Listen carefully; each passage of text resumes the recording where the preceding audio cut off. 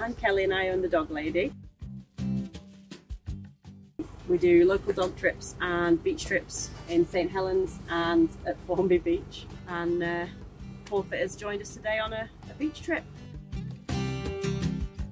When my little girl was born, made me reassess everything, and I just didn't really want to go and work a lot of hours in an office and not see her really very much. So with the dog walking, I'm quite fortunate. I can work it around the kids and work a bit more flexibly, I guess, and be outside in the fresh air as well.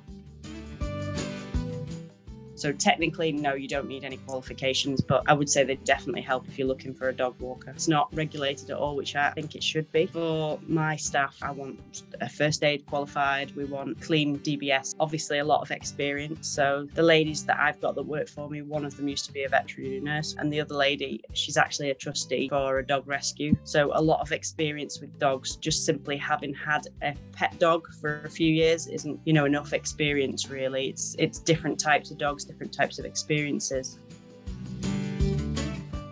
It's handy for people that are at work a lot. We've got a lot of people that work from home. It's just different types of walks, different stimulation. We try to do walks whereby the dog's mind as well as their body is stimulated, so it's not just exercise, it's canine enrichment really. We go on adventures where sniffs are everywhere, and they have friends, they have dog friends, as opposed to going out on their own with a dog owner. We match all the dogs quite specifically with other dogs to make sure that they get the maximum enjoyment out of it.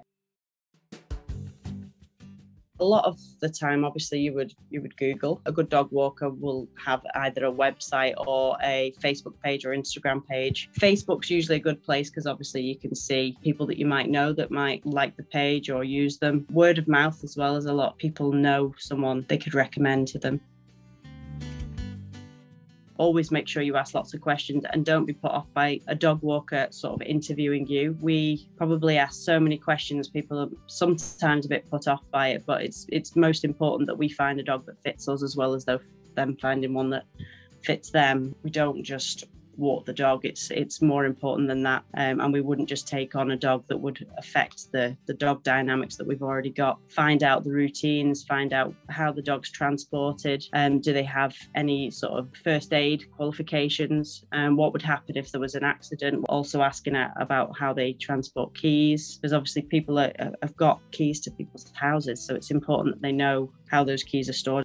I've seen dog walkers before with 9 dogs on their own. Personally, I couldn't keep my eye on 9 different dogs running around, no matter how well behaved they are. If there was a disagreement, you obviously need to be able to be there to split that up and to look after the dogs. I tend to walk 3 to 4. Most people's insurances would only cover them up to 6 anyway. A lot of dog walkers will always say that your own insurance covers it, but a lot of own insurance won't cover it unless they're in charge of the dog. If something happens whilst they're in our care, it's important that we can cover the cost of that. A general level of obedience, we can't walk a dog that will not walk on a lead or a harness, is aggressive. But there are people that specialise in solo dogs and certainly dogs with certain issues, reactive issues, that there will be people that specify that they do that kind of dog walking. So if they have a dog that is reactive, then they need to look for someone who can do one-to-one care for that dog. We do have puppies, we just wouldn't really walk them on the groups until they're a certain age so that their little legs really can keep up. Puppies shouldn't be walked for too long, so we don't tend to put them in groups until they're at least 6 months, depending on the size of the dog. A lot of dog walkers will also do puppy visits where they could do them, say, twice a day, for a food, toilet break, a little bit of a play. Dog walker's not ideal for just once a day when they're such a young puppy. Obviously, they need to be not aggressive towards other dogs, but we do have quite a lot of dogs that were shy around other dogs prior, and they're not now. We'd maybe just put them with the dogs that kind of do their own thing, and it gives them the confidence to come out of their shell a little bit. It's just, again, around matching dogs in the right group. I tend to do a free consultation, so we'll go and meet the dog, and quite quickly, I guess it's time doing this now. I can understand quite quickly which dogs they're going to get on well, sometimes based on their age, their temperament, whether they're been neutered or not, which obviously asking lots of questions with the owners as well and finding out what kind of dogs they like to meet.